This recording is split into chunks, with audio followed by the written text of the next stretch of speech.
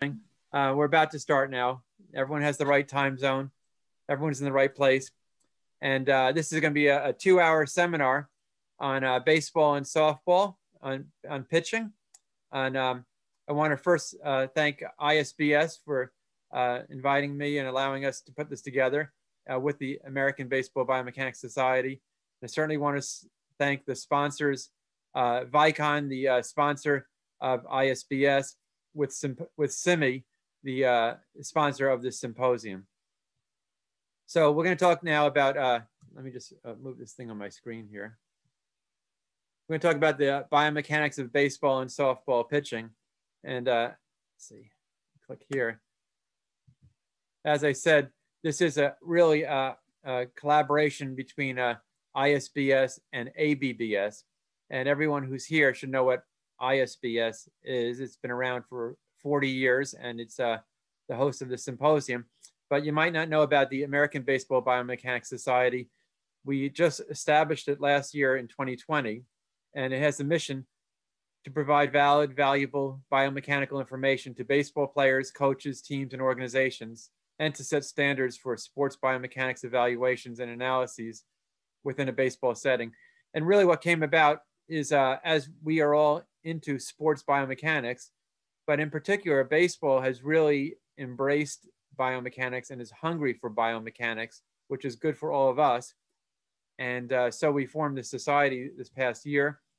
You could check out the website later if you want, baseballbiomechanics.org. I want to say our society, the ABBS, has 13 corporate sponsors. You see some familiar names. If you're in sports biomechanics, you should recognize a lot of these names. In addition, some of them are baseball specific sponsors. And then of course we have Vicon as part of ABBS, as is CIMI, and as is DARI, which is the title sponsor for our society.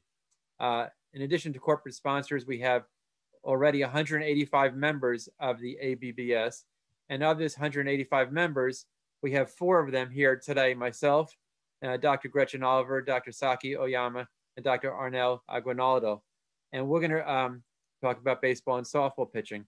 Now, instead of talking for 30 minutes each, Gretchen, Saki, and Arnel, and having a 30-minute question and answer, I decided we'll divide into 2 one-hour sessions instead of one 2-hour session.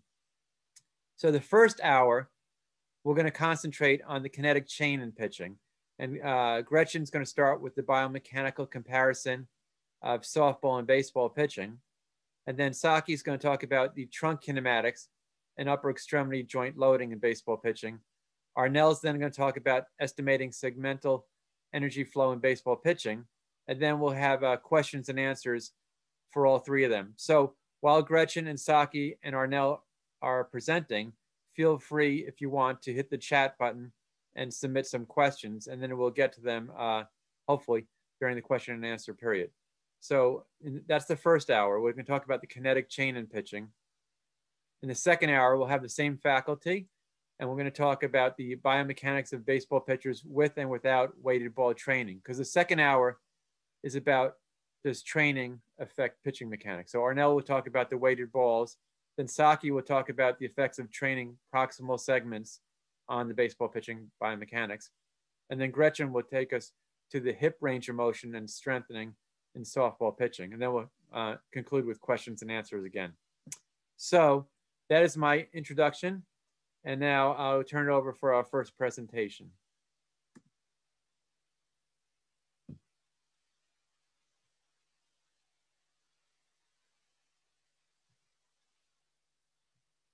Okay.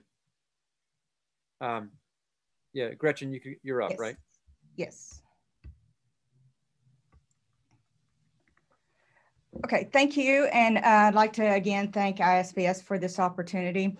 So this morning, I want to shed some light on a biomechanical comparison of baseball and softball pitching, because I think many times we look at the two and automatically think of all the differences, but I want us to kind of take a step back and think of it a little bit differently. Now, when I think about baseball and softball pitching, I'm looking at The things that I see different are just a few of the observables, like the field.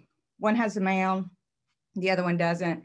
Softball's throwing at 43 feet and baseball's at 60 feet. But I think that if I do want to show you these two videos here real quick to familiarize, because some people may not be as familiar with the softball pitch. So with the softball pitch and the baseball pitch, I'm going to break them down and to where hopefully we can say, okay, there are a lot of similarities in these. So when you're looking at this, like I said, the observable difference, one's throwing from a mound, the other one's throwing from flat ground. And softball's underarm, baseball's overarm. Baseball has a smaller ball, softball has a larger ball. However, when we look at the mechanics and we look at the throw, we're seeing that each one of them have very similar aspects, where we have a windup, which is a preparatory phase prior to foot contact. We also have an acceleration phase. And in baseball, after foot contact, you've got your acceleration phase getting into maximum external rotation to ball release. So, or excuse me, the cocking phase from foot contact to maximum external rotation. Well, in softball, if you look down here, it's really, the cocking is when the arm's just about at 90 and then up to the top of backswing. So the top of the pitch in softball, to me, is very similar to that maximal external rotation point in baseball. So when we're looking at, when we read the literature and we think of, okay, what are the major events within the baseball pitch? What are the events that we are examining? Maximal external rotation of the shoulder in baseball. The same thing goes for softball. That's would be considered right here, the top of the pitch, when the arm's directly above, or as we'll say, we often refer to it on a clock as 12 o'clock. Then from 12 o'clock to ball release, that would be acceleration for softball, just as in baseball, from maximal external rotation to ball release is going to be your acceleration phase. So, but to take a step back, when I think about throwing, I want to think about that. Let's look at it as both baseball and softball pitching as a dynamic upper extremity movement. And if we think about it as a dynamic upper extremity movement, then we have to go back to the theoretical upper extremity movements, such as throwing or striking, that we are an open length system of segments. And so we are going to work in a proximal to distal manner. And our end goal, of course, is accuracy and speed, right? We want them to throw it as hard as possible and to hit that spot within the strike zone, if it's hit the corner, wherever it is. So we are very dependent then upon our proximal segmental histories, which that when I say proximal to distal in throwing, we're starting from proximal would be the lower extremity as we move distally to the upper extremity and on out to the ball. So my point is, I feel that we need to have a change of rhetoric here, because if we're saying throwing is throwing in my book. And think about it, in baseball, we have several different arm slots. So if you look at the baseball picture, you can see that, the baseball picture, as compared to softball really does somewhat flow into one of those arm slots.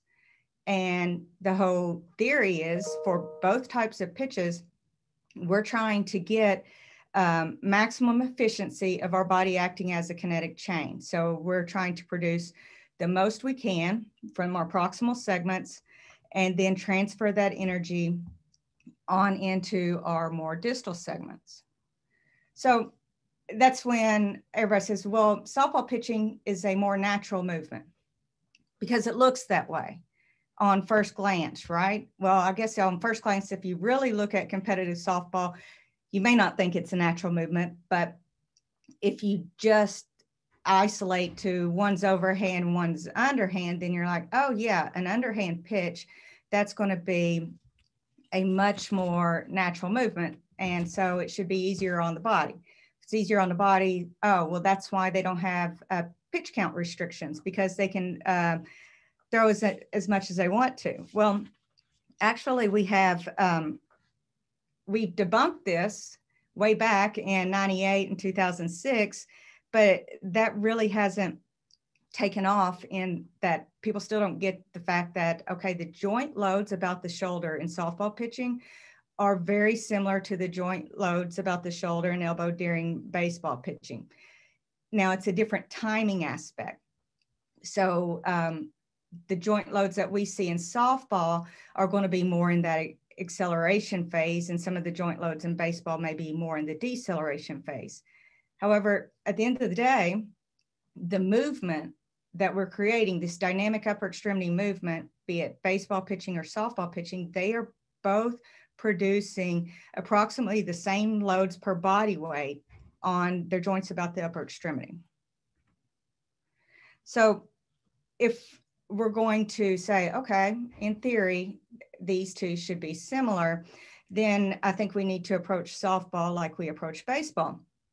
Baseball, we have this huge, we worry about all the injuries. So when looking at injury rates between softball and baseball, it's been found, Shanley they examined high school baseball and softball, and overall, the softball players had more injuries than the baseball players. Now, when you look at total exposures, time on field, these rates are low in comparison to some of the other sports, but they were having significant injuries.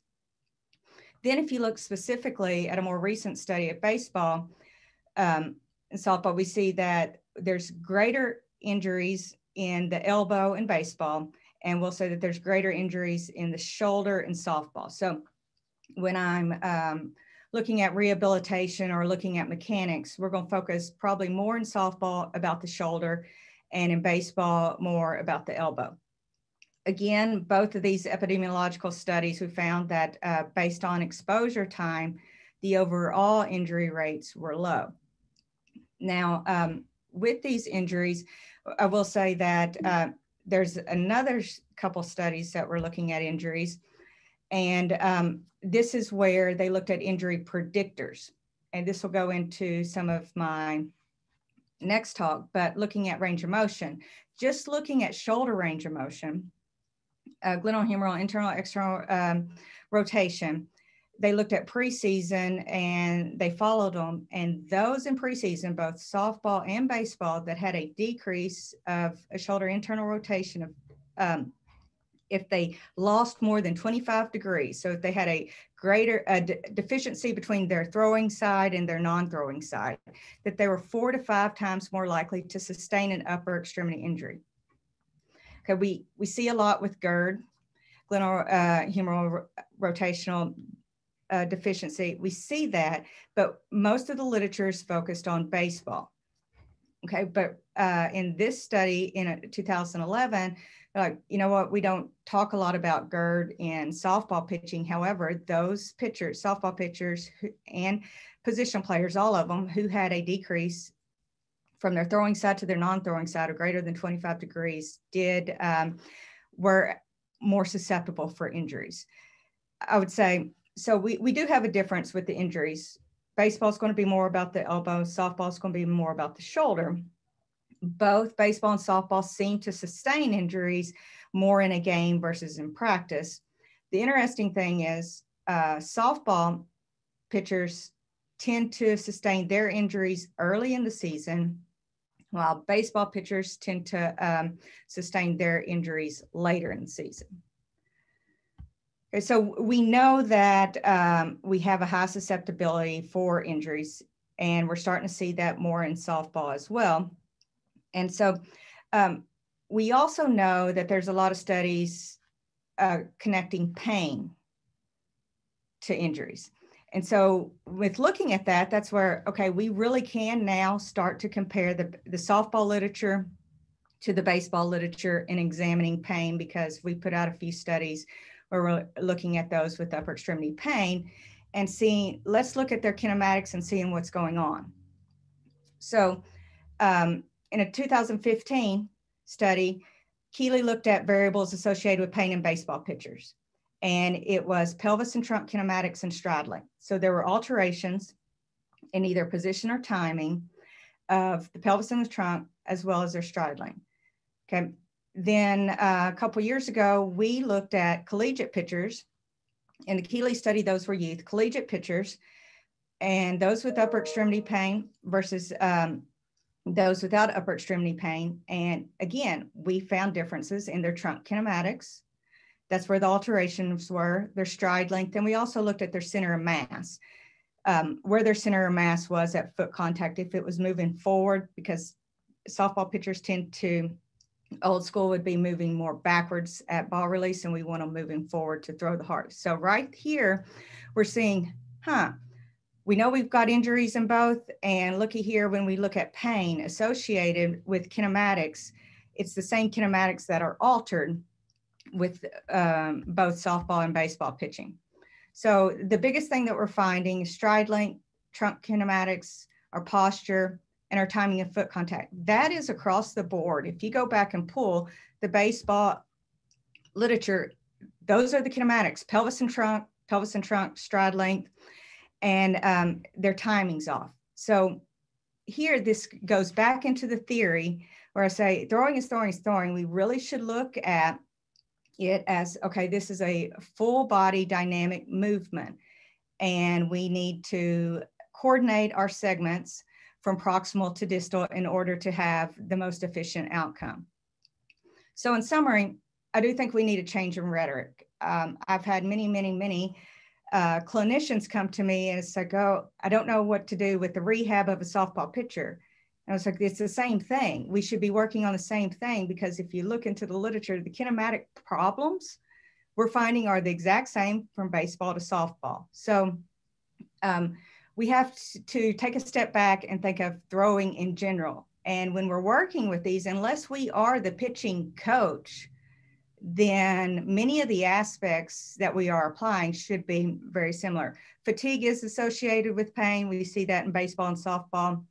That's a whole nother lecture.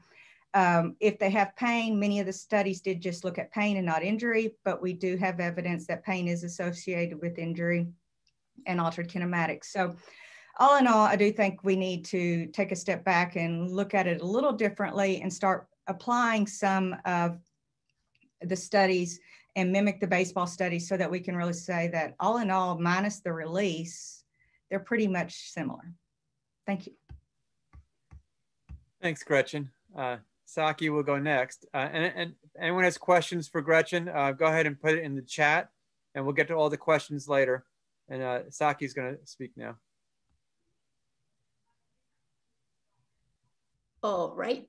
Good afternoon. And thank you, Dr. Fleisig, for organizing this event and also allowing me to participate in this. I'm very excited to be a part of this. My name is Sakiko Oyama, and I'm an associate professor at University of Texas at San Antonio. In my first presentation today, I'll talk about the trunk kinematics and upper extremity joint loading in baseball pitching.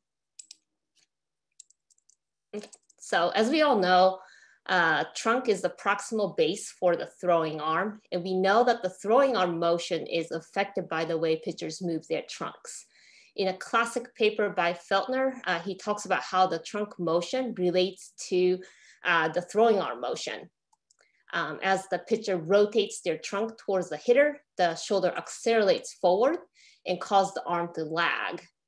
And in response, the muscles produce the horizontal adduction torque to accelerate the arm and trunk forward. The forward acceleration of the elbow in turn causes the forearm and hand to lag behind, causing arm cocking and elbow valgus. And Feltner also described how the rotation of the torso causes the centripetal acceleration of the arm to cause elbow extension. The EMG study shows that the triceps muscle is in fact not very active during the rapid elbow extension that occurs during pitching. So these descriptions of how the arm motion is influenced by the acceleration produced by the trunk motion illustrates how the trunk motion directly affects the throwing arm motion.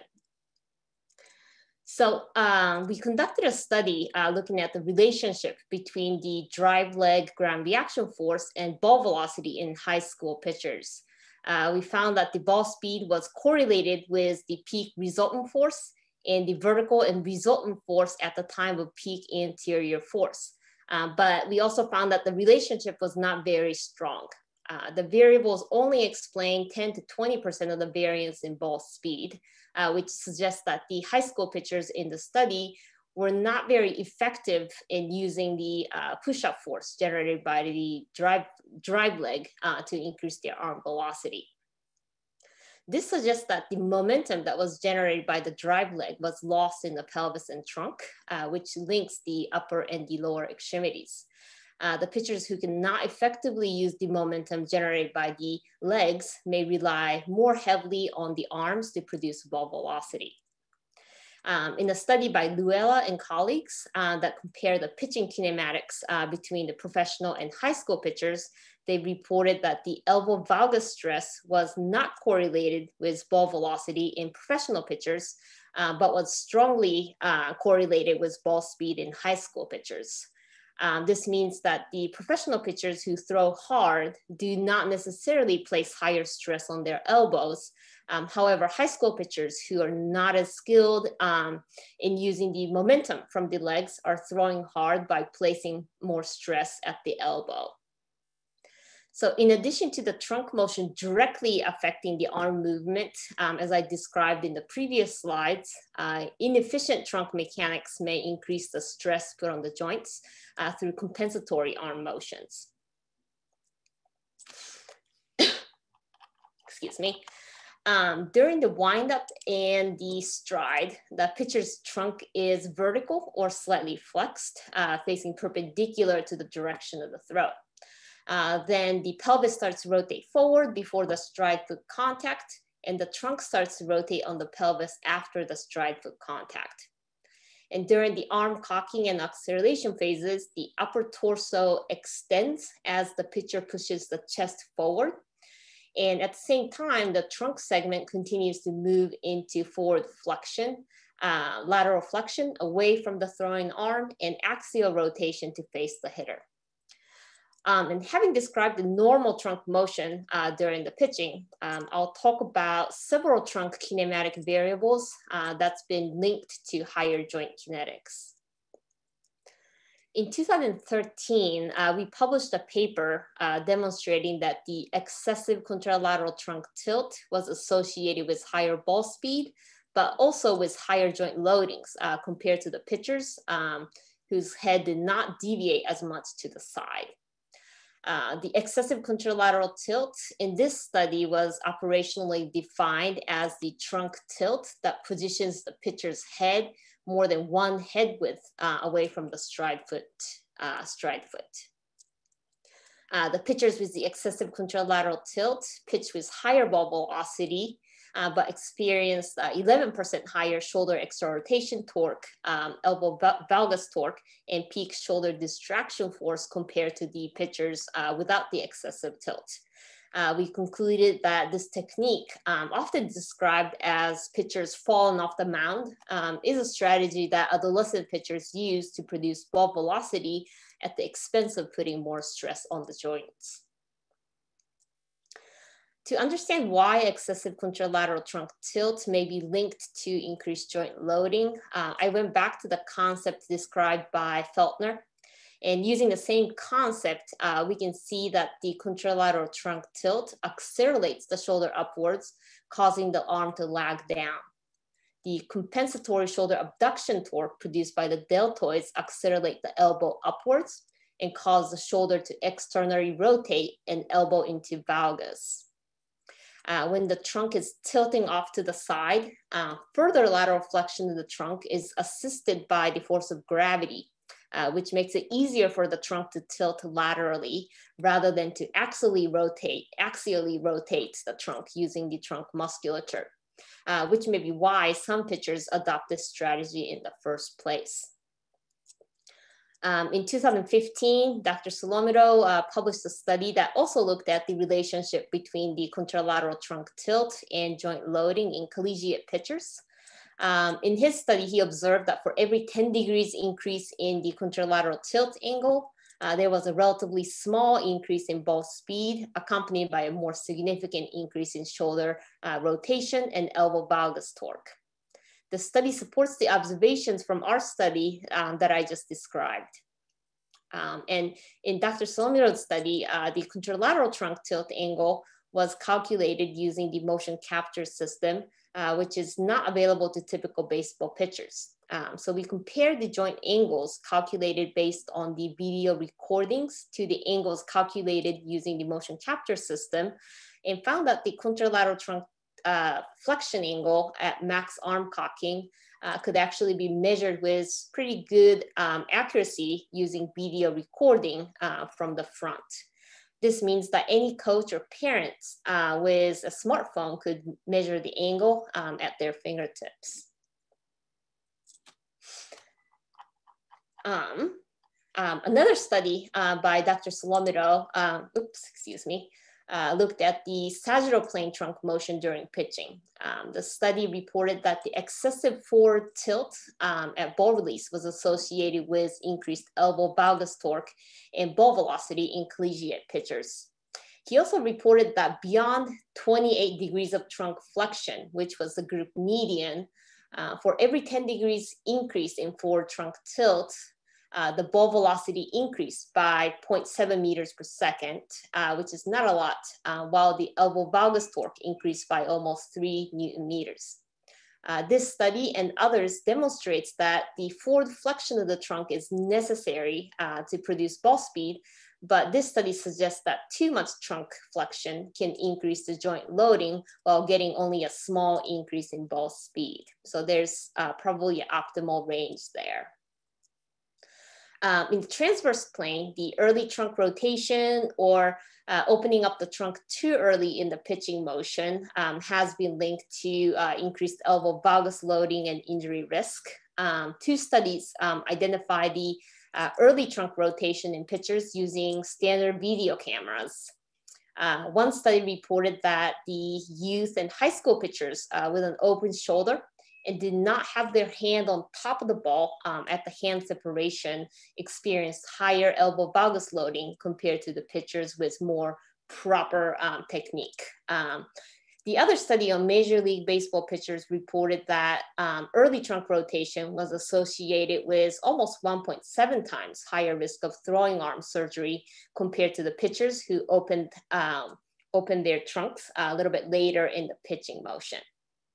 These two studies demonstrate that, again, a simple recording using the smartphone may help identify the movement patterns that are potentially harmful to the pitcher's arms. Using the lab-based 3D motion capture system, Dr. Aguinaldo, who is also here speaking after me today, also demonstrated that the adult pitchers who started rotating their torso before the stride foot contact experienced higher elbow valgus torque compared to the pitchers who waited until after the stride foot contact to initiate the trunk rotation.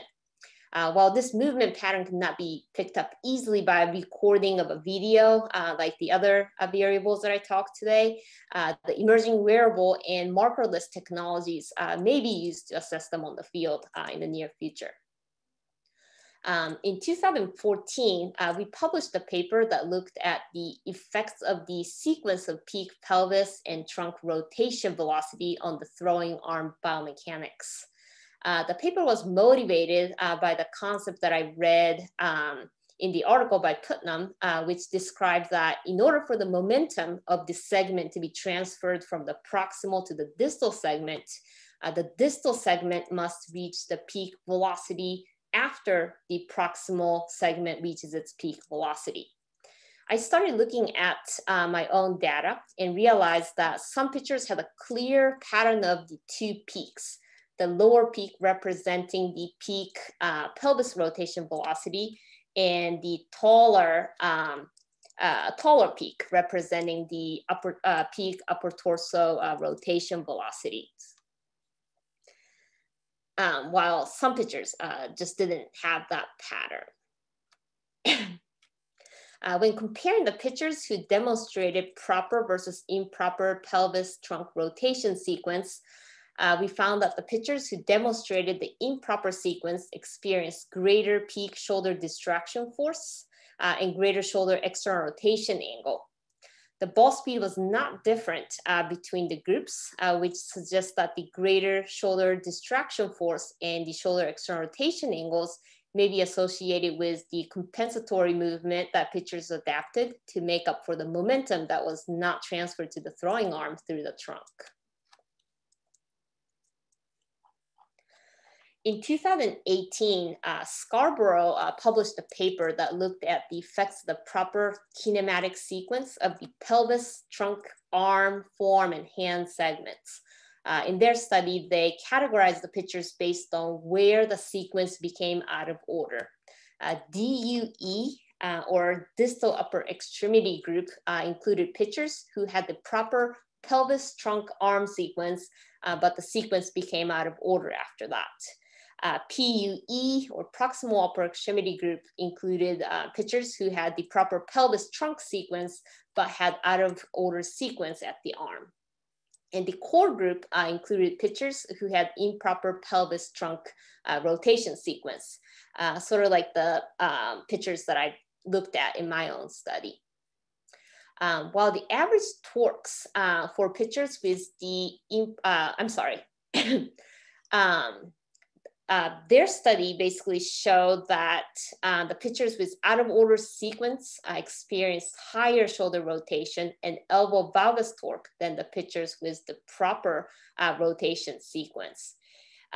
While the average torques for pitchers with the improper pelvis trunk sequence, or the core group, looks like it's not as high as the pitchers whose sequence broke down in the arm or the forearm. The authors noted in the discussion that the subset of pitchers in the core group who also had an improper sequence in the arms were among the pitchers with the highest joint loading of all. So in summary, the trunk plays a vital role in baseball pitching, and various trunk kinematic variables have been associated with higher joint loading. And some of the movement patterns like early trunk rotation and contralateral trunk tilt can be identified without the motion capture system. And wearable technology is becoming more and more available. So these kinematic variables may be assessed on the field by a lot of the baseball pitchers, coaches, and parents. However, what we don't know is that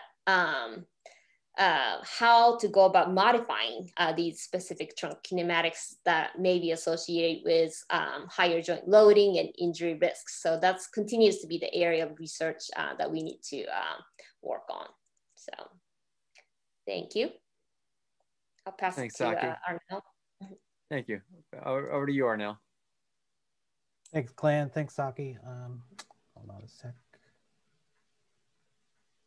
Cool. Bear with me, just gotta find my screen. I think we're good. All right. Well, thank you. I want to thank Dr. Glenn Fleisig for the invite, as well as ISBS and the American Baseball Biomechanics Society. So I've given this talk a few times in different form. So I apologize for some of you who might have seen this before, but I update it on occasion when we receive new data. So I'm going to focus mainly on the pathomechanics of the elbow, because pitching-related elbow injuries remain prevalent in all levels of baseball, and how the energy flow through the kinetic chain as measured using segmental and induced power analysis relates to the valgus loading at the elbow. And just give a quick update on the current research that we have going on at Point Loma, as well as our colleagues at Wake Forest University. So this is our makeshift pitching lab that we use on the campus of Point Loma Nazarene University in San Diego, California. It is portable. It's a marking-based motion capture that we could take on the field. We are playing around with a number of different technologies, whether it's wearable sensors. We are a beta tester for a AI-based app looking at just using an iPhone to measure these kinetics, and the early results so far are very promising. So in terms of valgus loading, we know through years of research that the repetitive exposure to this extreme valgus torque at the elbow has been known to lead to an increase in risk of various types of elbow injuries, whether we're talking about UCL, Tommy John, osteochondritis dissecans and things like that. And if we focus just on the internal structures of the elbow, the resistance to that valgus torque is known as a varus resistance or a varus torque is facilitated by mainly the UCL, the ulnar collateral ligament, specifically the anterior band of the ulnar collateral ligament. There are some studies that suggest that the musculature around the elbow also contribute to that varus resistance, as well as the articulation between the capitellum and the radial head. So all those combined have a certain amount of energy absorption, mechanical energy absorption that typically peaks at the end of the arm cocking phase as it transitions over to the acceleration phase. And so being able to measure and quantify that during the valgus load is obviously highly relevant in terms of identifying the pathomechanics of these elbow injuries, because we know that the elbow is the weakest link in the kinetic chain. So I thought both Gretchen and Saki did a great job of explaining the kinetic chain. So I'm going to breeze through this real quick. But what I have here is the kinetic chain of baseball pitching as broken down into three main phases: the stride phase, arm cocking, and acceleration phases, and identify the key segments that are rotating throughout those phases. So you can see here the pelvis, followed by the trunk, followed by shoulder external to internal rotation during arm acceleration, and of course, elbow extension and flexion. And this is how it looks from just a rotational velocity perspective. Some of you who work with baseball players, you've seen this before. We do this for both baseball pitchers as well as hitting, and we like to highlight that timing. So as Saki did a great job explaining the summation of speed principle, where a segment would initiate its angular velocity or its angular rotation when the segment proximal to it would reach its peak. And what I like to show here is obviously the pelvis and trunk, because that's the core. And I've got these numbers here, which are the angular velocities that are the peak angular velocities for those various segments. And what we tell our pitchers is that don't get too hung up on these values themselves. What we want to focus on is timing.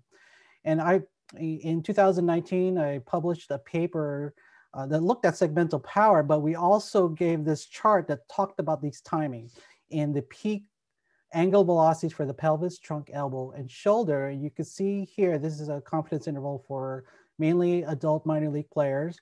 When their specific segment reaches its peak angular velocity, and you can see that nice proximal to distal flow, and then we compare, whatever pitcher is coming into the lab, and show them where they stack up in terms with respect to these norm reference standards.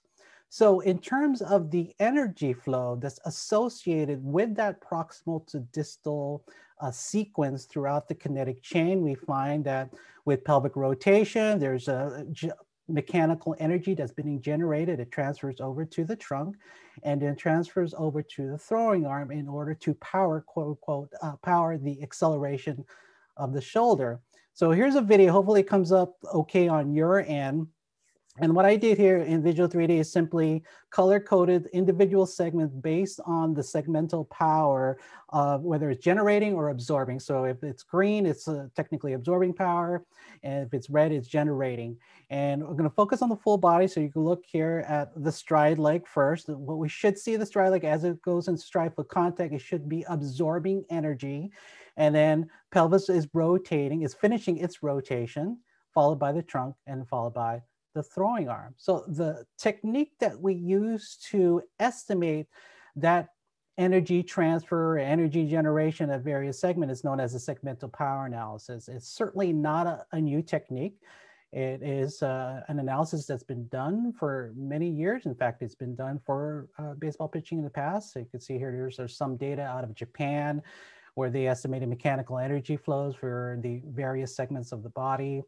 This study right here on the right is a study out of Harvard, Roach and Lieberman, and what they found was that the shoulder during acceleration, as expected, generated a significant amount of power for the pitch itself. So I like showing these because there is certain precedent of using segmental power analysis to measure that that energy flow from segment to segment between adjacent segments. And the problem is, I think many of you know, if you follow baseball and you study baseball pitchers and softball pitchers, is that baseball pitching and softball pitching is a classic open kinetic chain where the distal end is free to rotate.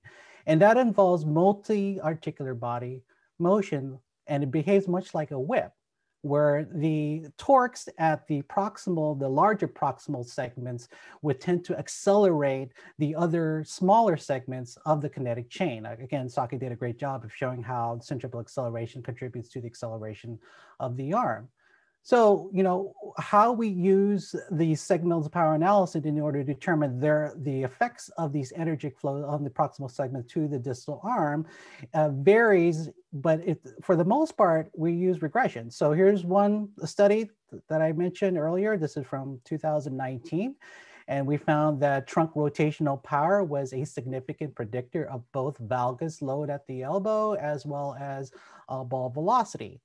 And Jacob Hauenstein's and Christoph's group out of Marquette and St. Louis University, they found something similar. They found that both the pelvic segmental power transfer to the trunk as well as the trunk to throwing arm transfer were significant predictors of ball velocity, along with other energy flows throughout the kinetic chain. And not to be outdone, if we just focus on the lower just a lower extremity on the stride and drive leg side. This is a study that Dr. Kristen Nicholson and I and the group out of Wake Forest presented a couple years ago at ISBS, and found that the stride foot braking force and the drive foot medial lateral force were significant predictors of elbow valgus load. McNally's group, something similar, where they found that the GRFs on the stride foot, the vertical and the braking force, were a significant predictor of ball velocity. And what do these four studies have in common? Well, we found that the strength of relationship to either elbow valgus load, if we're talking about injury risk, or pitching velocity, if we're talking about pitch performance, are significant predictors. They do contribute to the variance in these two metrics of baseball pitching, but it's regression. It's all based on statistical analysis. And as many of you know, correlation does not equal causation. So we don't know, or it's unclear, the mechanisms by which these lower half, the legs, the pelvis and trunk, actually contribute to the acceleration of the throwing arm. So one technique that we've used, and this is a paper published earlier last year, is an extension of what's known as an induced acceleration analysis, which is an induced power analysis. Again, it's an extension of an induced acceleration where a muscular torque would not only accelerate the segment that it's directly attached, but it would also accelerate the other segments in the kinetic chain. So that's that centripetal, that Coriolis effect of that specific muscular torque. And it turns out that we could use a state space equation to quantify those effects. It's known as a velocity-dependent torque. You might have heard it as a motion-dependent torque if you see some of the older papers. And again, that's just the interactive effects of a torque in the proximal ends. And this is the way that we can quantify that.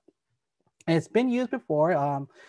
B.J. Frigley and Sajak published a paper in 1996 that looked at the contributions of, say, for example, this power at the femur and the tibia towards total crank power. Study out of Stanford looked at the contributions of ankle plantar flexor torques on the power of the center, acceleration and power of the center of mass during walking.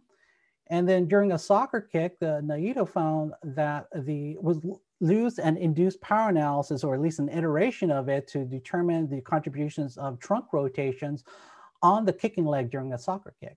So we then extended that, or applied that IPA, induced power analysis, to the throwing arm. And so this is the same paper I just showed you here. This was a 10 degree of freedom system based on these three modeled segments. And the 10 degrees of freedom refers to the 3 rotations at the trunk, 3 rotations at the shoulders, 2 at the elbow, and 2 at the wrist.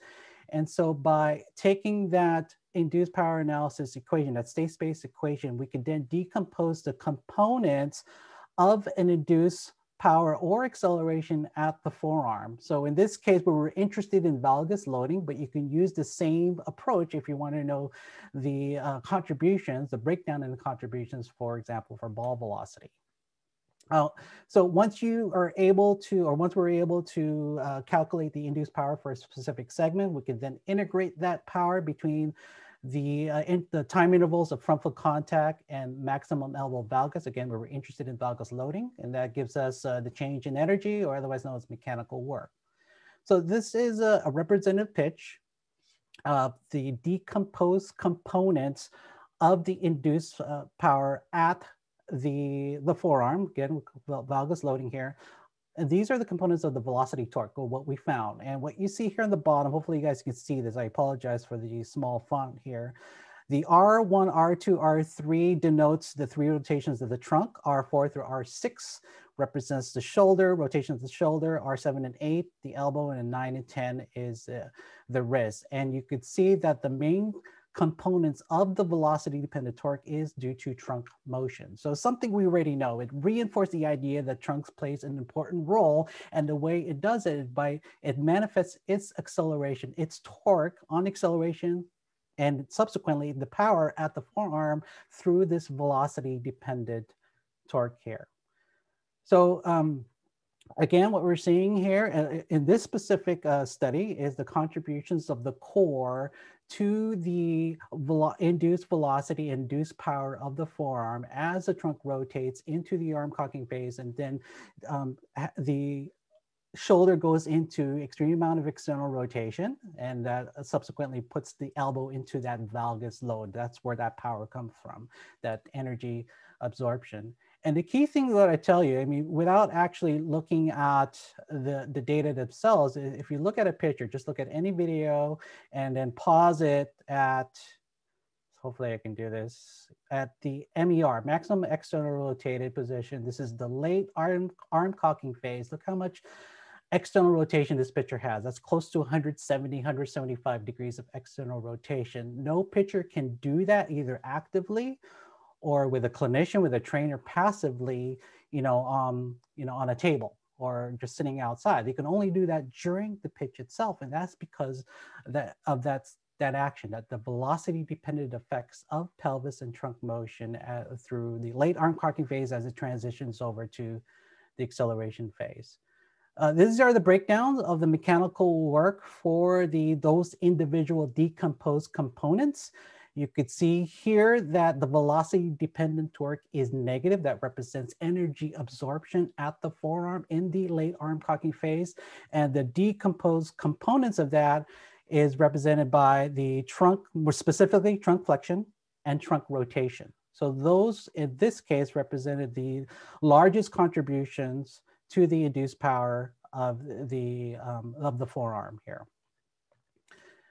So the IPA, the induced power analysis, decomposed the components of both the muscular and velocity dependent torques and found that the flexion and rotation all contribute to the energy absorbed at the elbow / forearm in the late arm cocking phase. And so it reinforces the idea or the suggestion that the core represents the power that contributes in this case to elbow valgus loading.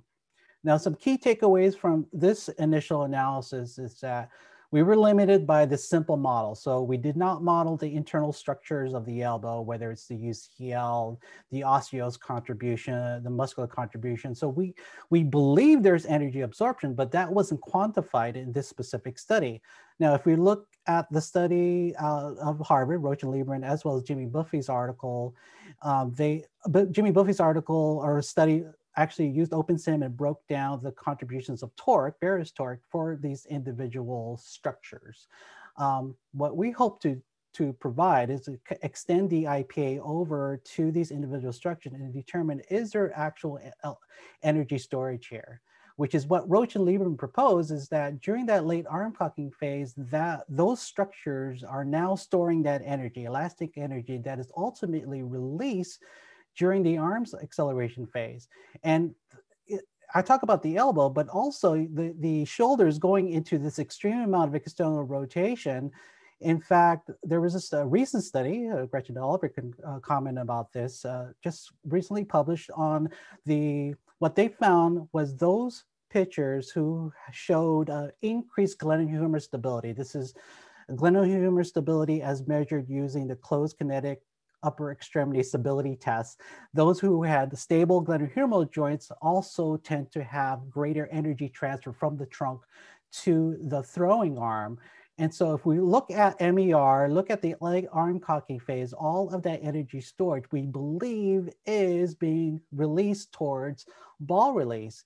And the numbers are the data that's coming out of Roach and Lieberman. This is an earlier paper. What they found was those players or throwers, this is mainly throwers, flat ground throwers, who have increased humeral retroversion actually showed greater work or mechanical energy absorbed at the energy that ultimately released in acceleration, and their ball speeds were higher. So this is, at least some initial data that reinforces the idea that by cocking back that arm, you stretch that rubber band and then release it in order to accelerate the arm forward during a ball release. Again, Saki made a great point about this. There was a paper out of Curl and Joe many years ago where they did EMG and showed that both the triceps and some of the rotator cuff muscles were actually silent during, I wouldn't say silent, but not very active during the arm acceleration. So that's all that motion dependent effects, that centripetal and Coriolis effects, that the whip action of the pitch itself. Now, this specific IPA model was limited. It was just those 3 segments of the upper body. So it's really difficult to have any, limited in terms of its meaningfulness and its application because we're ignoring the lower half. And the reason why we ignore the lower half is the data that we have. We did not have ground reaction force data in order to sufficiently model the kinetics of the lower extremities. We simply didn't have force plates. So we teamed up with Wake Forest University. I believe Kristen is online with us. And this is an old picture of their lab. And what they show here is a pro mounds that's embedded with 3 AMTI force platforms, 1 by the rubber and then 2 down the mound itself. So by getting a full body kinematic and kinetic picture of what the player is doing, we can then subsequently extend that into an induced acceleration and induced power analysis. So this is one example here taken from their lab. You could see ground reaction force on both the drive side and stride side, and the corresponding power. This is actually induced power of the various segments throughout the baseball pitch. So we broke it down. This is just, first, the induced acceleration. We were interested in induced velocity. How can we do a full body induced acceleration analysis in order to decompose the contributions of all the major segments in the kinetic chain towards ball velocity? One is shoulder torque, which as expected, right? That's the internal muscular torque at the shoulder, and as also expected, the velocity dependent torque. Notice here, I'm gonna go back right here to the first part, where the contributions of the lower extremity, the waist, which is pelvis and trunk, and the elbow is very minimal towards the induced velocity of the ball. And you're looking, why? That's confusing. How is that possible that none of those have a direct contributions to the induced ball itself? Well, what did I mention earlier? Their contribution is manifested by that velocity dependent torque. And as I showed you earlier, if we broke down those components of the velocity dependent torque, that's mainly due to pelvic and trunk rotation. Now breaking it down, we could then extend that over to the percentage of contribution toward the total induced velocity. Again, here, lower extremity is very minimal. Again, direct contributions. Waist is minimal, but the shoulder and the velocity dependent components here represents the largest contribution to the induced velocity. So let's show that video again. And I want to highlight, because I get questions a lot regarding the stride and drive legs and how they don't have specifically don't have a direct contribution to the induced velocity of the pitch itself. So what you showed you here, Arnel, are we getting near the end here? Very end, sorry, Glenn. So I just want to summarize here that the contributions of the legs during the during the pitch itself is by stabilizing and finishing up pelvic rotation. And subsequently, that energy would flow from the pelvis to the trunk to the throwing arm. And again, through the actions of both the trunk and pelvis is manifested through this velocity-dependent torque in order to accelerate the arm forward. Thank you. My dance now, and I'm going to we're going to go to the second session. This leads into that, which is really about some training exercises and related to pitching. I guess, Arnel, you're first up. Yeah, let me go ahead and get my slide up. So I apologize for going a little over time my last talk, so I promised to make up the time in this specific talk. So I'm going to focus mainly on weighted ball training, plyometric training, either underloaded or overloaded training and effects on baseball pitching biomechanics. And the way that we did this series of analysis is kind of twofold. One is using what's known as a critically appraised topic. So those who are not familiar with CAT, that appraises the best evidence in the current scientific literature regarding weight ball training on elbow injury risk, And then I'll describe a study that we did last year with one of my grad students looking at the pitch velocities and elbow valgus torque between pitchers who normally train with weighted ball training and those who do not, like kind of the standard training. So if you're familiar with weighted ball throwing, it's that implement or weighted implement and plyometric throwing has been around for years, since the 60s. It's been studied and it's primarily used to increase throwing velocity. And we know that it actually works. There's evidence in the literature that shows that the speed actually increases with the weighted ball or weighted implement training. In Caldwell's systematic review, he found that in 7 of the 10 studies that he included in the review showed or reported increases in ball velocity after weighted ball training. The problem is the inconsistency. If you look at the ball weights, they all range from 2 ounces to 5 pounds, and a duration of training ranges from 4 to 12 weeks. And so the change in velocity subsequently ranges from 2 to 11 miles per hour. The change in the velocity does. So, even though there's variability, we know that it does work. It does work in the sense that ball velocity seems to increase after training with these weighted implements. And the underlying theory, it involves that underloaded training tends to increase speed, and overloaded training tends to increase arm strength along with speed. However, pitching-related elbow injuries remain prevalent, as we discussed in the last session. So there's really a lack of data in the current literature that addresses the potential injury risks of weighted ball programs.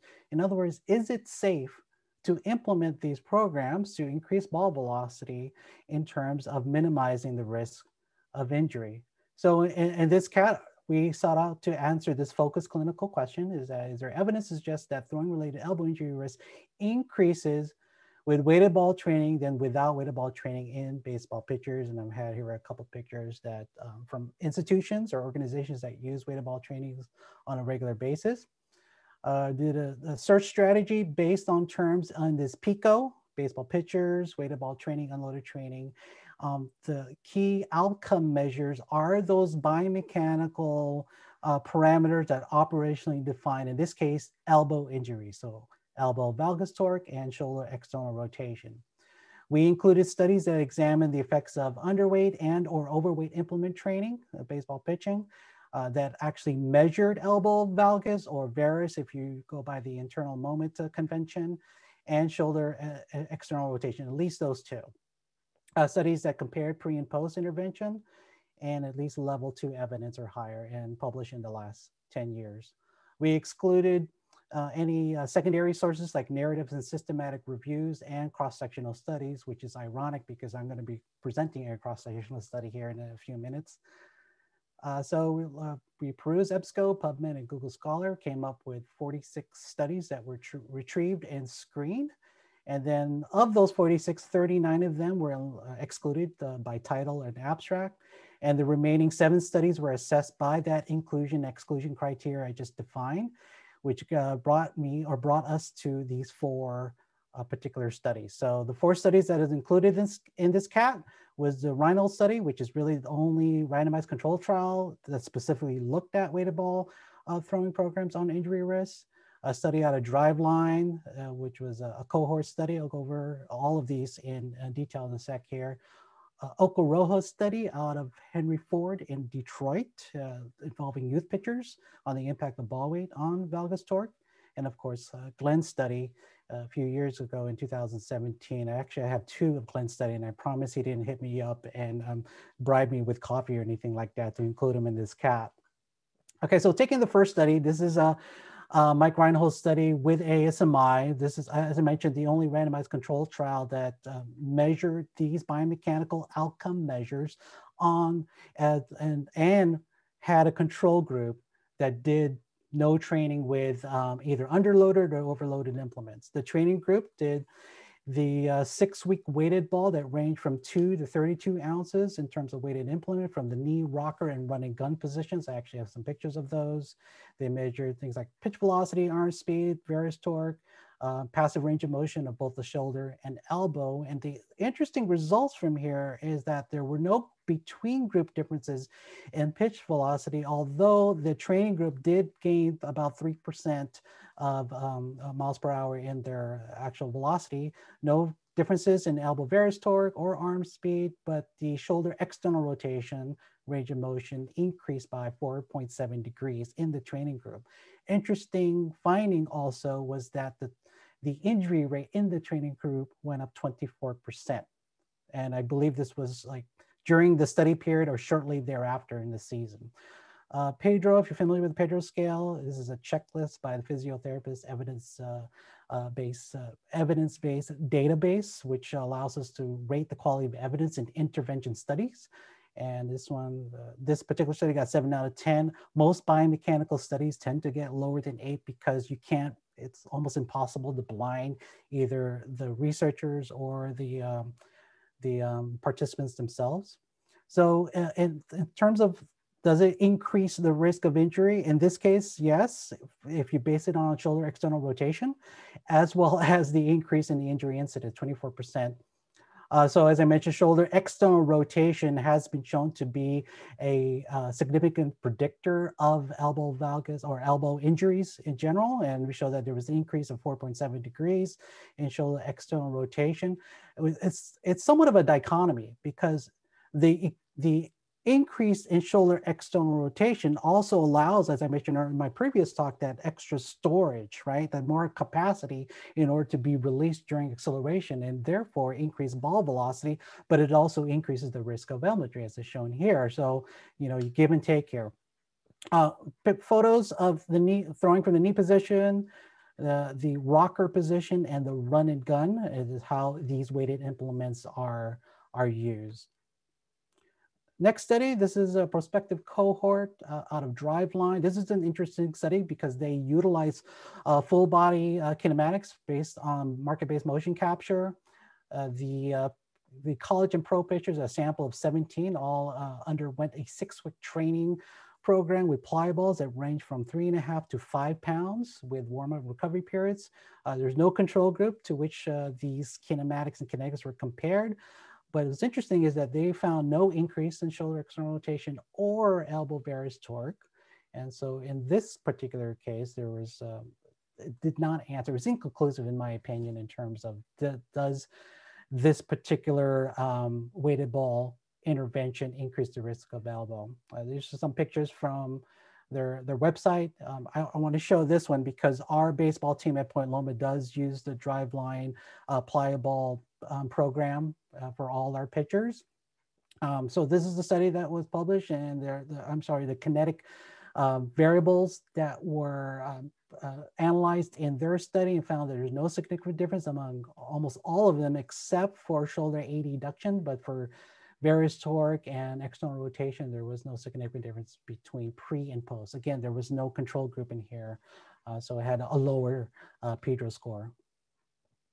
This study was more of a crossover study, so the pitchers that were included in the sample served as their own control, if you will. They all threw 5 max effort fastballs of 4 weighted ball conditions from 3 to 6 ounces in randomized order. And they did show that varus torque increased with increasing ball weight and ball speed decrease with increasing ball weight. So this is just a couple of their charts that are presented. You could see here the decrease in ball velocity with increased ball weight and increase in torque at the elbow with increased ball weight. And I should note that they use the motor sleeve to measure valgus torque or varus torque, depending on your convention. Their study, the results of their study actually disagreed with what Glenn found in 2017, which was the other way around. They used full body kinematics, crossover RCT, and found that elbow varus torque actually decreased with increased ball weight. Increased elbow flexion torque was the only thing that actually increased, and found that what they did is they had mound as well as flat ground throwing with these implements that range from 4 to 7 ounces, and the flat ground holds, which is basically flat ground throwing without a release, was included the 14 and 32 ounces. So just to kind of give you, I'd like to show this graph, and probably Glenn could explain this better than I can, because here for both flat ground and for mound, here you could see the decrease in the varus torque with increasing ball mass. And what they reported, what they believe happened was that, yes, there is an increase in mass, as therefore you would expect an increase of that weight and force that on the distal end of the arm. But they believe that these exercises would tend to lower the acceleration that's involved at the arm, and therefore subsequently the torque decrease with the increased ball mass there. So the clinical bottom line based on the CAT is that we're still inconclusive. There's just simply not enough evidence in the current literature to support one way or the other whether it's safe to implement this weighted ball throwing programs without increasing the risk of injury. And so the strength of recommendation here, based on what we found here, is a C. So with that note, we did a pilot a couple of years ago. At least one of my grad students presented this particular study at last year's ACSM to compare pitch velocity and elbow valgus torque using a motor sleeve between collegiate baseball players who normally train with weighted balls versus those who do not. As I mentioned, we use our Point Loma pitching staff that uses Driveline's Pliable program. And we also recruited 9 collegiate players from a local JC. And we compared the two. It's just a cross-sectional study, one-time study, compared to elbow valgus as well as ball speed between the two groups. And we found, which is interesting, is that height, mass, and ball speed were not statistically significant. However, elbow valgus torque was. And you could see here for the weighted ball group, this is a group that normally uses weighted ball training, had more than twice as much of an elbow valgus torque as those who use a standard training. It's statistically significant. We double checked the numbers. They threw 15 fastballs and they were very consistent. You can see the coefficient variation in elbow valgus torque measurements were 6%. So, it's one of those things, at least based on this pilot data, that that raises some red flags that perhaps it's not safe. Limitations obviously is cross-sectional design. There's only a one-time a study that we compared between the two. We definitely need more randomized control trials that specifically looked at this intervention and other interventions that are out there. I think we can borrow a paradigm from ACL research, especially with the advent of wearable sensors and markerless technology that allows us to measure the biomechanics of these pitchers in their natural setting more easily, and then begin to tease out what are the effects of these training strategies over time on these metrics that I showed you here. So, thank you. How are we doing on time, Glenn? Okay, well, we're gonna go right. That was good. We're gonna go right to Saki now. Okay. Try to keep Yeah, moving along. I'll jump right in then. All right, so my second talk is about the effects of training proximal segments on baseball pitching biomechanics. As we discussed in my first presentation, the trunk serves as the proximal link to the throwing arm, and how we move our trunk strongly influence the way the throwing arm moves. The trunk consists of the upper torso or the thoracic spine and the rib cage that is attached to it in the lower core region. And this core region is a three-dimensional structure that is composed of 4 muscular borders, the anterolateral border being the rectus abdominis, internal and external oblique, and the transverse abdominis, posterior border being the hip flexors, quadratus lumborum, and multifidus. Superior border is the diaphragm, and the inferior border is the pelvic floor muscles. The core muscles functions to stabilize the spine and trunk through the coordinated action of the muscles that maintain the pressure within this abdominal cavity. And the core muscles are also active during dynamic activities such as pitching in stabilizing the lumbopelvic region of the trunk to allow the momentum from the lower extremity to be transferred to the upper torso and then to the upper extremities. And some of these core muscles also actively control the upper torso movement through its attachment to the rib cage as well.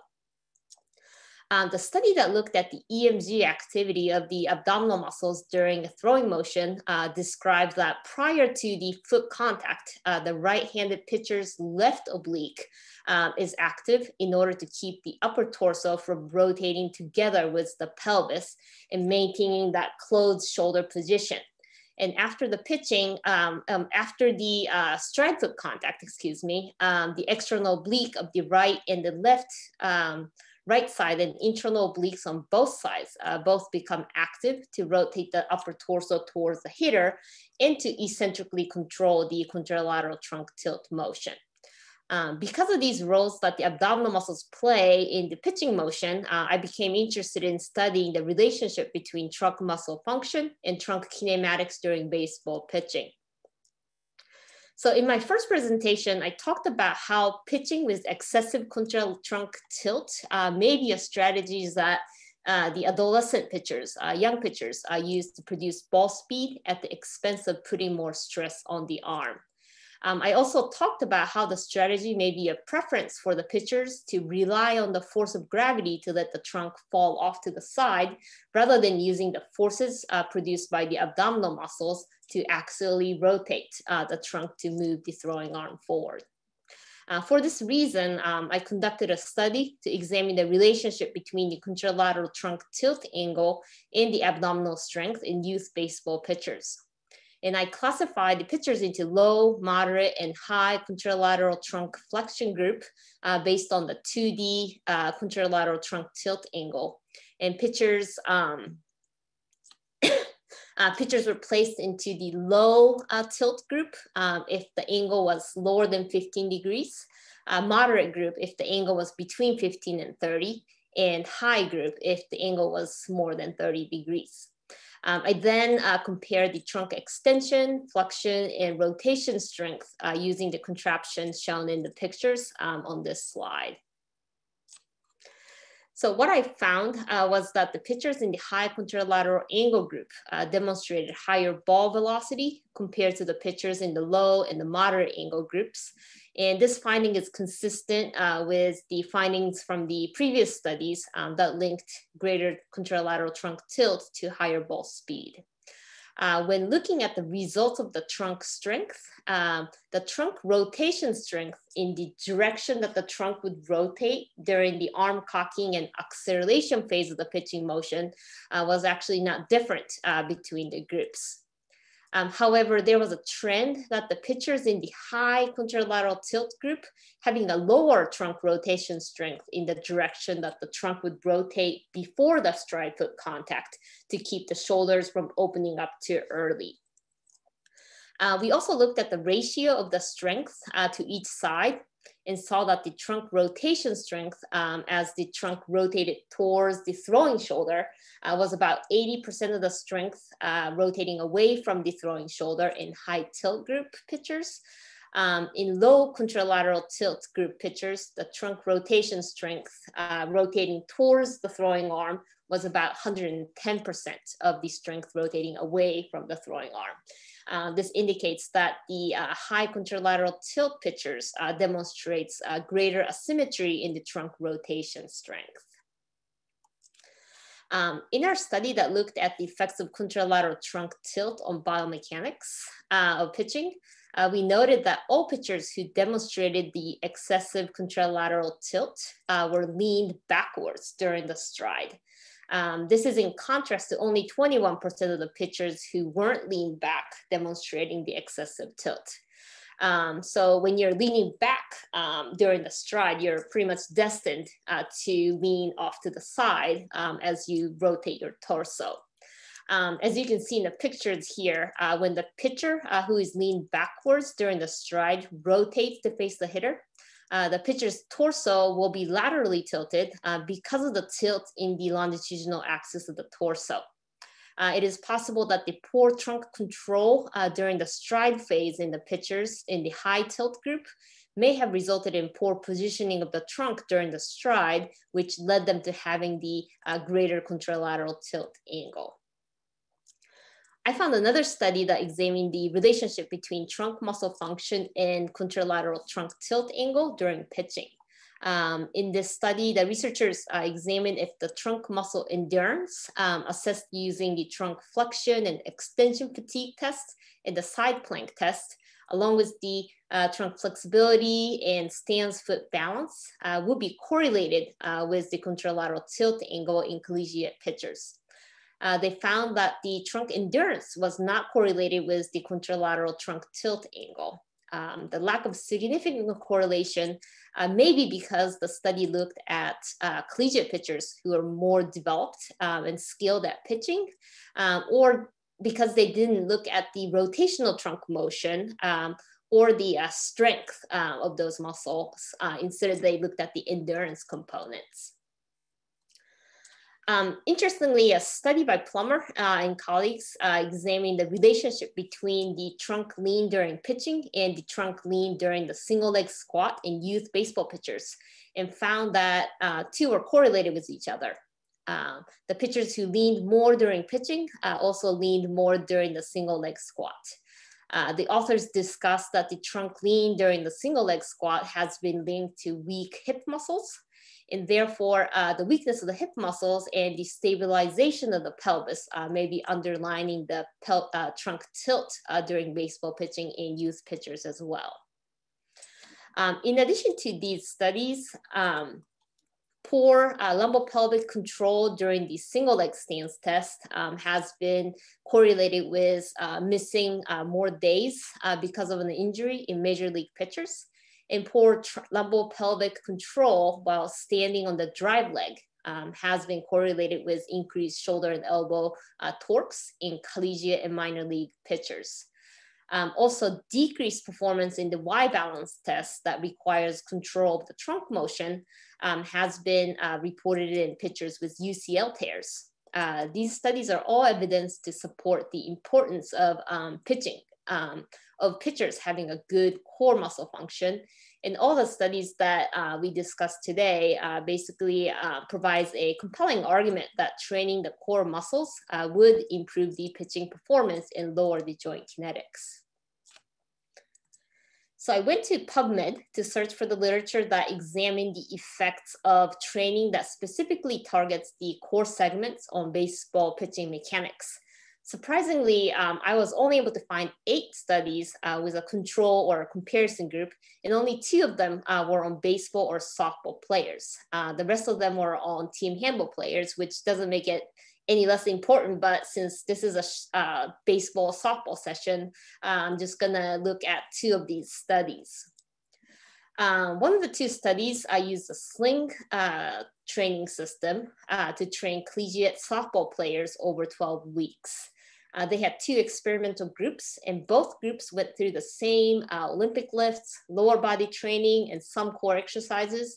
But the closed kinetic chain group performed the upper body exercises using the sling system.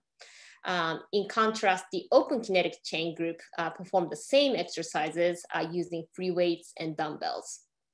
So the upper body exercise using the sling system requires the athlete to use the core muscles to stabilize the trunk while performing the exercises. At the end of the 12-week training, the players in the closed kinetic chain group or the sling training group had improved ball speed, but the players in the open kinetic chain group didn't.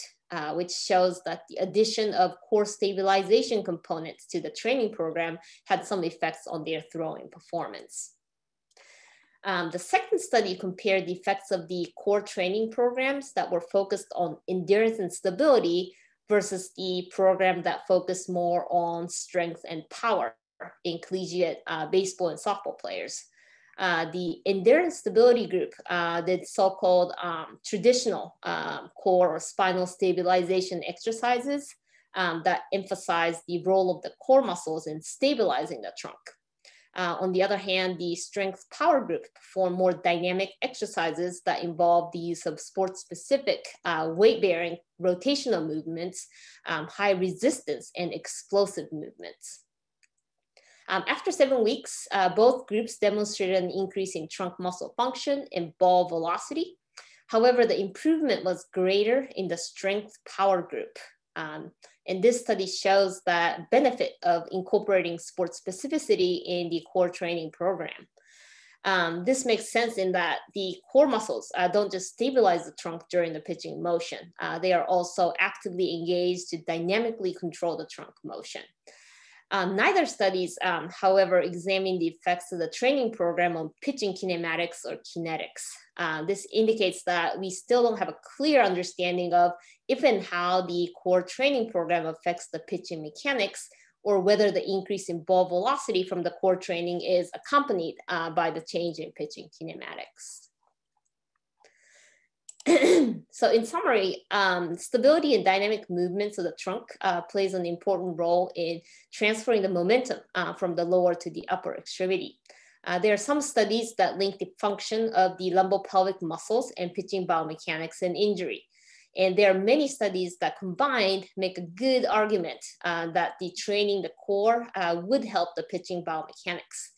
However, more research that examines how improving the core and hip musculature affects the pitching kinematics and performance is warranted. So,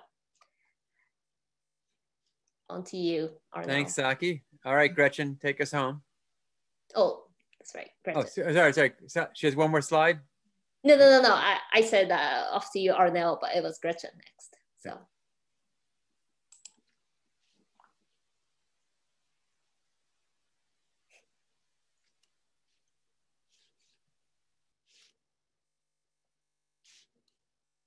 You're mute. You have to unmute yourself. Okay.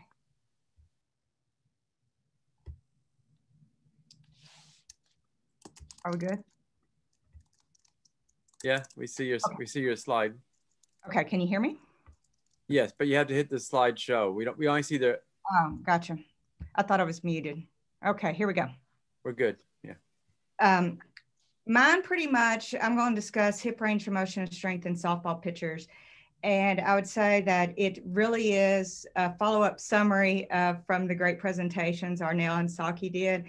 And even going in, if we go back to Arnel's first one on the importance of the trunk and positioning. So the first part of it, we can jump a little ahead because we've been talking about this, but I do want to reiterate the fact that when we work in a proximal to distal manner, for the most part, we can generate a great study by Kibler done back in the late 90s, who was looking at tennis athletes, and it showed that they could, much of the serve generation, that energy for the serve generation was coming anywhere from 50-55% of that total energy was from the lower extremity. Thus reiterating the importance of the core or the lumbopelvic hip complex. Often I'll refer to it as the lumbopelvic hip complex versus the core. And that's mainly to remind me that, yes, we've got to focus on the hips, not just the trunk. And that's where we get into when we talk about hip range of motion and strength.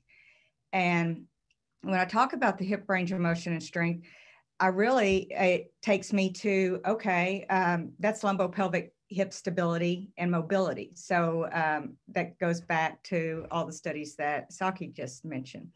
But so for softball, if we know the importance of the hips, because anecdotally, softball pitchers, they're either going to complain about their shoulder, or they all tend to have a hip tightness, not necessarily injuries, but they usually complain of hip tightness after repeated bouts of throwing. And so my point was, okay, if we have a decrease in range of motion, then we're going to alter that important drive out, the important part of the pitch. And then eventually we're going to lose the energy that we're generating from the lower half to be able to be transferred up the kinetic chain through the trunk and on out to the upper extremity for ball release.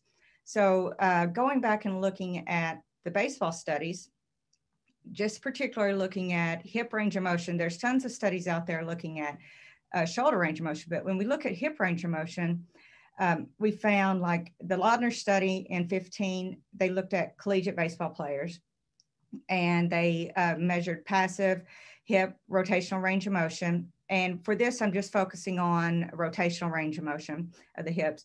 And those with decreased rotational hip range of motion were associated with greater shoulder kinetics during pitching.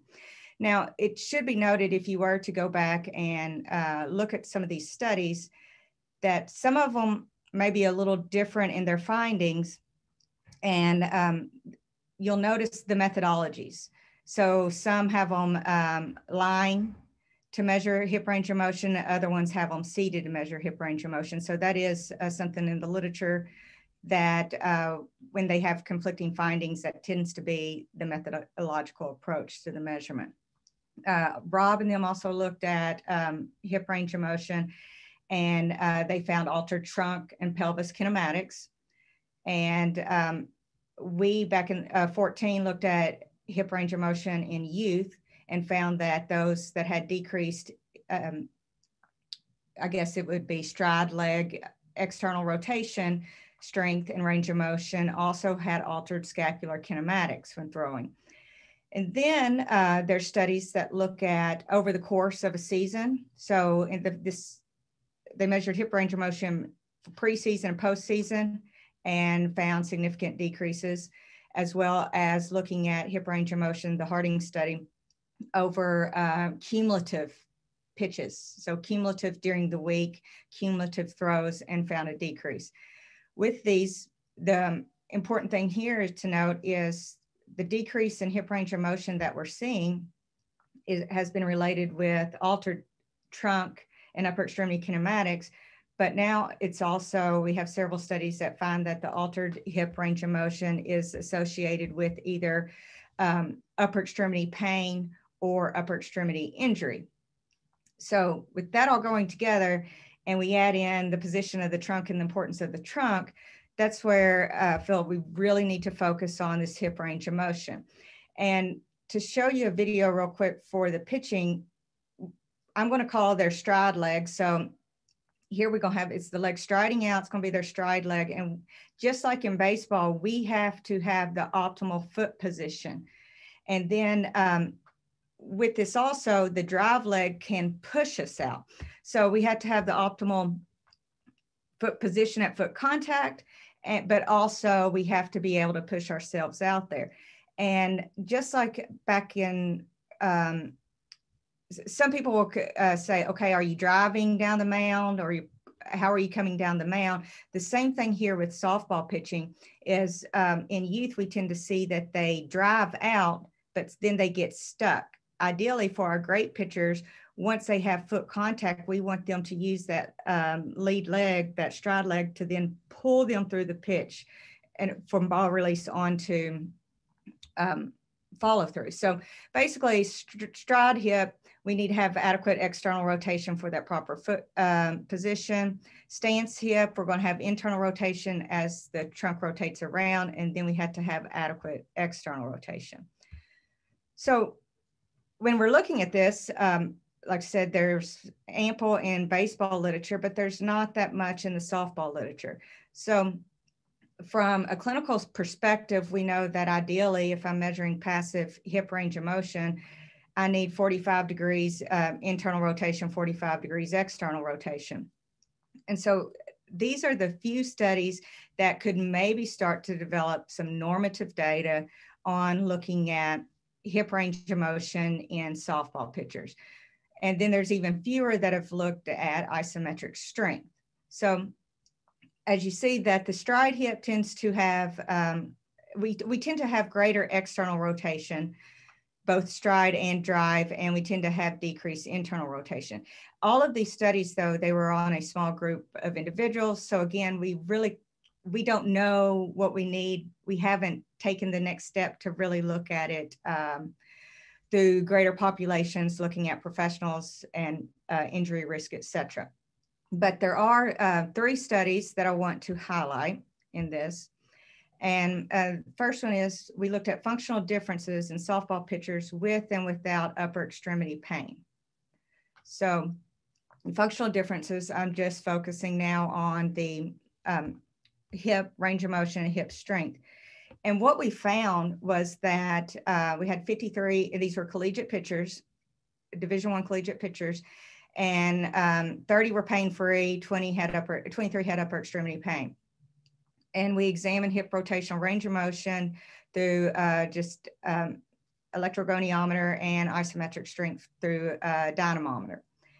And though the group that had upper extremity pain, we saw a decrease in hip range of motion as well as a decrease in isometric strength in our drive hip. So in our throwing side hip, the one that's on the rubber that we're pushing out, we had a decreased strength.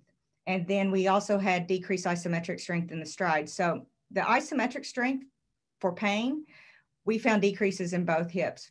With range of motion, it was only in the drive hip. For our next one here, this is one, and it goes through kind of like Saki did, looking at an intervention. It was not a controlled trial, and there were only 4 collegiate softball pitchers in this. However, the point of it was to say, okay, if we implement some of those core exercises, some of those lumbopelvic exercises, can we maintain hip mobility and can we maintain hip strength throughout the course of a season? And the exercises that we did, we focused on here, and I'll go back to what we found. A lot of the exercises were basic, anything that was going to help stabilize the pelvis. So I focused a lot on the glutes, particularly the glute med. And we would perform these exercises 15 minutes before their game warm-up. And we performed them for 15 minutes, and it was basically 15 minutes before they started their typical game warm-up. And we chose about 5 to 8 exercises and rotated those around. So what we found is throughout the course of a season, by doing this, we implemented 0 stretching, a lot of just looking at the pelvic stability, those muscles. We found no significant decreases in hip range of motion over the course of a season. We also found a significant increase in our isometric strength of our drive hip, particularly in external rotation. All of them did increase in strength, but it wasn't significant. And you question this, the stats here because there were 4. The point is, from the 4, we did not have any type of range of motion issues at the end of the season. And with that also being said, there was no time loss injuries throughout the season. We also measured workload throughout. We didn't do any of that in this little pilot study, but so before and after each game, we would measure the range of motion on those game days. And like I said, from the pre to the post, from the first of the season to the last of the season, we saw that, okay, we didn't have decreases in range of motion and we didn't have time loss injuries. And then this third study here, it's will be out in Journal of Athletic Training. And this is to start doing some energy flow investigations with softball. And so what we wanted to do is see if we looked at, and these were youth, if we said, okay, let's look at hip range of motion and strength, same thing, internal, external range of motion, and see how it relates to energy flow through the trunk and the upper extremity. And what we found was that those with increased drive hip, external rotational strength, so to push off, they were associated with the increased net energy outflow from the distal trunk and humerus onto the forearm. And that's in the acceleration phase. So it kind of tags on with what we've been seeing in the trunk, but now we're like, okay, we are seeing some stuff with range of motion. We had about 30 some participants in this study, I believe. So, and then we also saw higher rates of distal outflow were associated with greater pitch speeds. So again, this builds on Arnel's review of energy flow in baseball, and reiterating the fact that, okay, a lot of the premise that we're focusing on about the pelvis, the trunk, and how we're going to go about training those are quite similar between the two sports. So in summary here, the proximal histories, this is what, when we go back to Putman's papers and we go back and look at the kinetic chain, and if we remember back, it's, yes, those proximal histories, the histories of the lower extremity segments, they do determine the success of our distal segments, especially when we're trying to implement the hardest throw and for it to be accurate. We also know that hip range of motion is associated with pain and injury. It's associated with altered trunk and pelvis kinematics, also altered upper extremity kinetics. And there is a relationship with our energy flow, our outflow of the trunk and the humerus. So overall, and then we had the pitching and looking at the glute activation. So I think I think this is a great summary from the 3 papers, reiterating the importance of lumbopelvic control, trunk, trunk energy, and trunk kinematics. Thank you. Thanks, Gretchen.